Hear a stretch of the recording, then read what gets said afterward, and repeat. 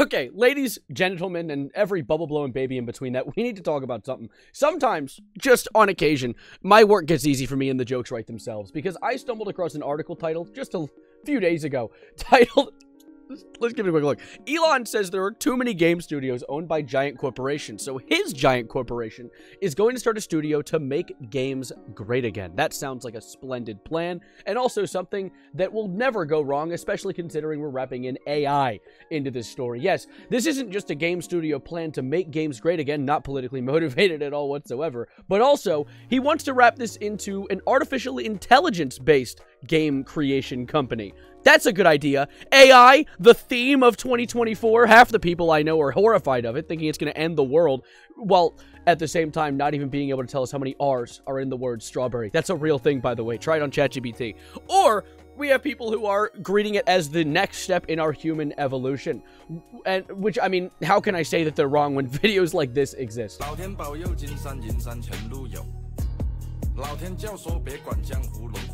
See, you're laughing now, but one step after that is a robot teleporting back in time that vaguely resembles the former California governor Arnold Schwarzenegger, and he's gonna tell you to follow him if you want to live or something. I haven't seen the movie in years. Don't ask me to properly quote something. But regardless, speaking of robots, Elon Musk, he wanted to start a new gaming company, and this all starts with Dogecoin.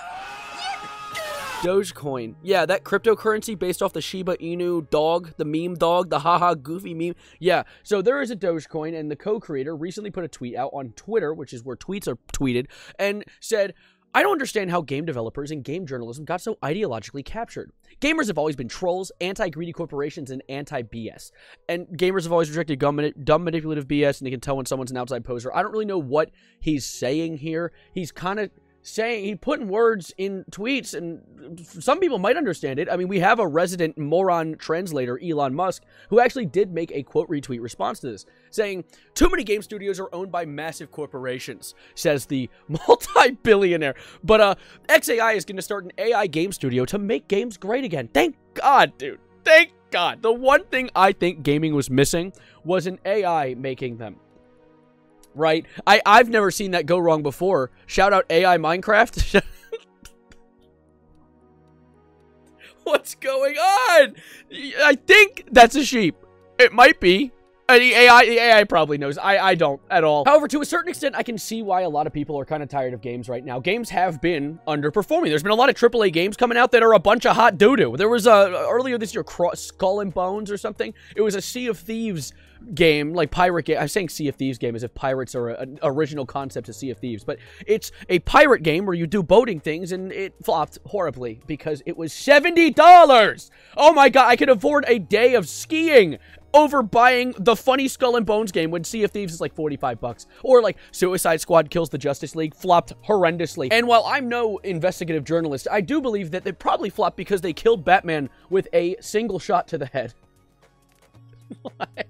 I'm sorry I spoiled it for you. I know you're already not planning to play it. However, to a certain extent, I can see how they could utilize AI in a way that isn't absolutely dogshit, horrible, poopy, stinky, because there are, like, AI can be used to write code. There is a company, little-known company, not a lot of you might have known of it, Netflix. They also recently opened up a AI game company. Actually, no, they shut down their Netflix game company, which is a huge revelation for me. Netflix has a gaming company. Clearly, it didn't do well, considering I'm learning about it through its shutting down message. But, of course, one door closes, another door opens. They're opening up an AI, a generative AI gaming development company.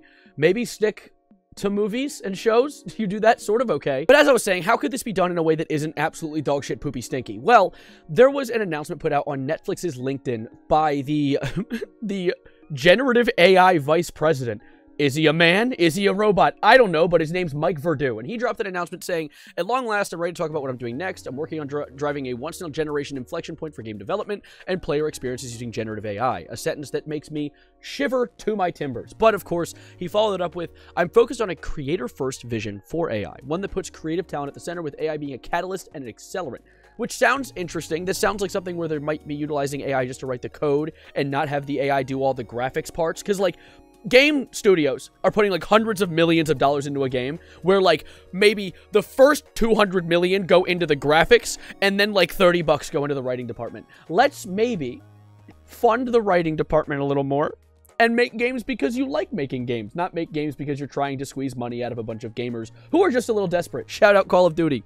Love you guys. Just kidding. But with all of that in mind, there is actually no good ending to this story, because the thing is, I actually looked up an article by the UN Environment Program talking about how AI not only is, you know, like, they don't talk about the AI and the artist stuff. That's a big argument, is AI is taking from artists. Because the artists, like, if they have a talent and they want to use it to make a cool game or help create a project, and they're just getting replaced by an AI that can do it in 30 seconds, but worse. Well, let's also add in an extra little variable where AI is literally destroying the planet.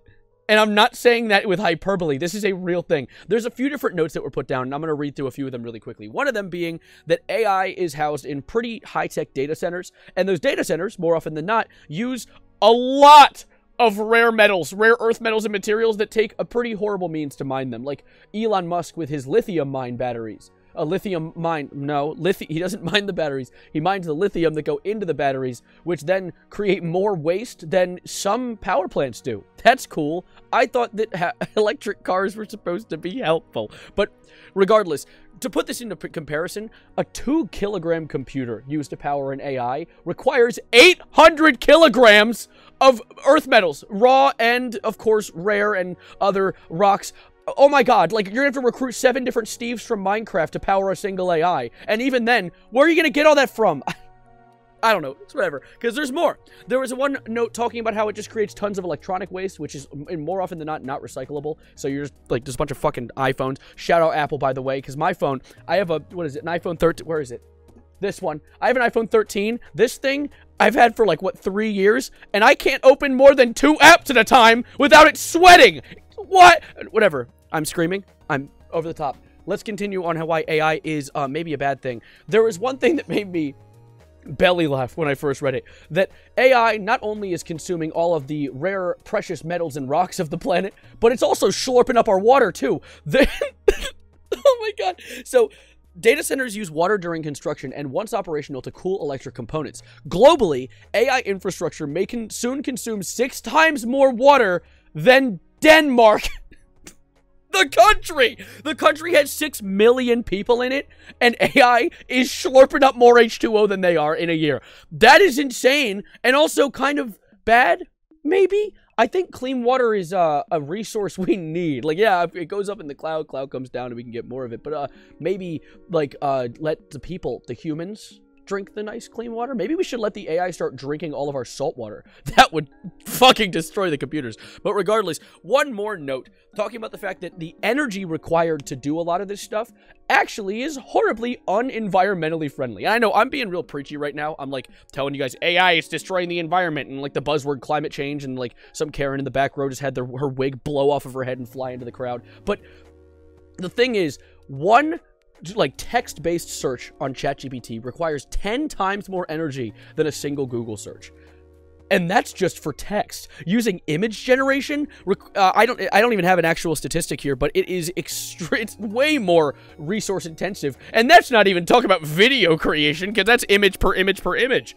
And of course, keep in mind, where are they getting this power from? I don't know, maybe power plants. The plants that have power in them, but there's no plants. It's all fossil fuels. So of course, we're burning up all of our oil, gas, whatever that stuff is, the one that the bones used to be. So of course, AI being used in so many various ways sounds like a really good idea. Let's do more of that, actually. And of course, Elon has come out with some very minute statements regarding his possible AI gaming company, with one of the big ones talking about the fact that he wants the game studio to create games prioritizing enjoyment over political messaging. And I can respect that moral. You know, I would like to enjoy my games too. I like doing that. He said this exact same thing when he first bought Twitter. He said, for Twitter to deserve public trust, it must be politically neutral, which effectively means upsetting the far right and far left equally, which he's done so incredibly well, and has done nothing non-politically neutral since then.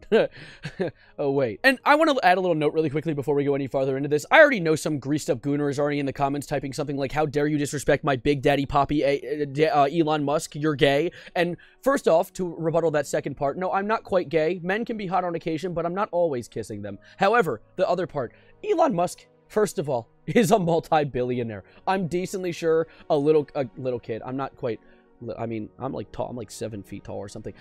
He can handle my, like, me making fun of him in a video. I think that's fine. And also, I just kind of personally hate the guy because he's built an entire platform on hate.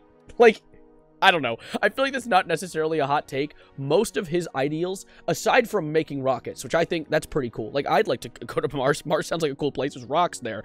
And not rocks outside. I don't know what that point was supposed to be. But at the same time, most of the ideals that he's been pushing have been like, I hate trans people. Which, I don't give a shit what your beliefs are on trans people. Why do you have to be hateful? What, like, the hate is just so incredibly unnecessary. Let someone do whatever the fuck they want over there. Let them be happy. Anyway, enough of that preachy stuff. I don't think that this is even going to happen. I'm sorry. We're hopping all over the place today. I don't think that this game company is even going to happen, of my personal take, because, to be fair, Elon has made a lot of claims for things he's planned to do in the future, and none of them usually happen. Like, there was a while ago where he made a poll talking about, like, going forward, there'll be a vote on major policy changes. My apologies won't happen again. That being in reference with the apology to the time that he got rid of like counts, which was a really good idea, and I think that I'm very glad he did that. But of course, with that whole poll and voting thing, he actually made a poll to test things out, saying like, hey, should I step down as head of Twitter? Which, jumping the gun, Mr. Elon. He said, I will abide by the results of this poll. And as you can tell by the results, he is still CEO. He is still the head of Twitter. Like, he says he's not, and of course there is a woman that goes by the name of Linda Yaccarino, who's technically the standing CEO of Twitter, but it's not in her bio. She has like 100 likes a post, 300 likes on occasion, and so it's like, is she the CEO, or did you just cap mega style, like me when I lie type beat? And there's a plethora of other things Elon's planned to do and never went through with. He was going to get rid of bots, when of course bots are the main population of Twitter. He was going to set up a thing where you could figure out if you got shadow banned and why you were shadow banned and how to like appeal it. And that was announced 2 years ago on December 8th. And if you look at the watch, the time right now, it's December 3rd in the year of our Lord 2024. So I forgore, question mark? Or, of course, one of my favorites, the time that he claimed that he was going to give severance pay to his employees and then didn't do that thing. Well, he did.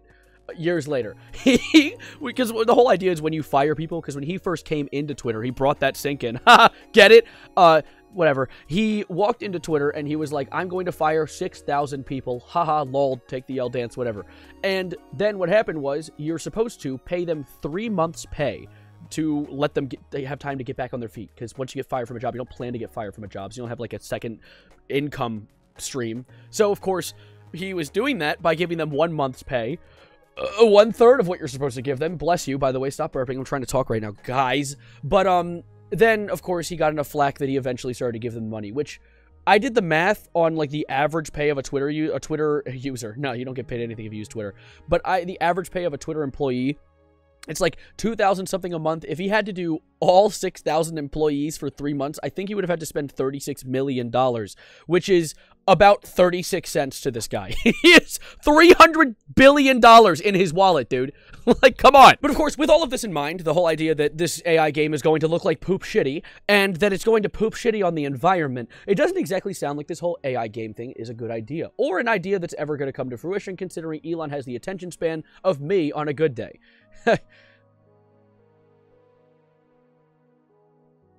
What were we talking about again? But regardless, I wanted to yap about this, and I'm glad I got to. I hope you enjoyed. This was a very much yappy, all over the place garbage video, but I hope you enjoyed regardless. I swear, I promise, I'm not going to take 10 days to get to an upload again after this one. I went on vacation to visit family for Thanksgiving. I've been busy as a bitch, and I want to get back into uploading. I missed you guys. I'm glad to be here, and I hope you enjoyed. Comment your thoughts on this game, AI games, and more games, unlimited games, no bacon, whatever the hell, in the comments down below. And thank you for being here, and thank you for being outstanding. Subscribe if you are new, like the video if you liked it, and dislike the video if you are an Elon stan. But just fun fact, there's no dislike button. You have to hit the like button to dislike it. It's a weird workaround. You can talk to the CEO of YouTube if you're curious, but thank you for being outstanding, and as always, adios, arrivederci, goodbye, good night, and